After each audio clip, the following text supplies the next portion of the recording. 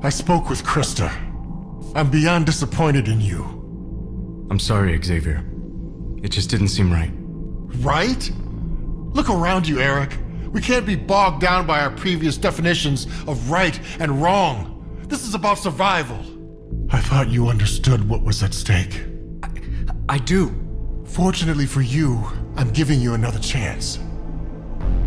I want you to join our next merging ceremony.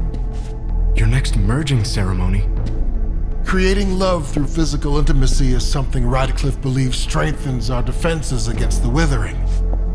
But it's not enough love to protect us all. Then why are you asking me to... To truly become part of this community, really protected, you must share yourself with the entire Foundation. What do you mean? Even before the withering started in Hope's Junction, high-level members of the Foundation harnessed every defense against the Blight, including physical intimacy. Why am I just hearing about this? It's kept hidden from newer members. Has Rachel... Did she? I know it may seem bizarre to think about, but it's a practice that goes back hundreds of years. Through the merging ceremony, we see the spiritual benefit of communal intimacy, and so will you.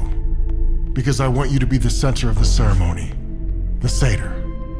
Satyr? Fully submitting yourself to the ceremony offers clarity and enlightenment. I've never seen the world better than after serving as the Satyr. It might bring you the insight you need to find your daughter.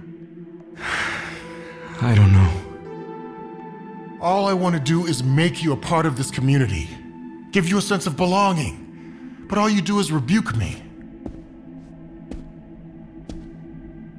Eric, do you really want to be a member of the Foundation? Of course I do. Then I will see you at the ceremony.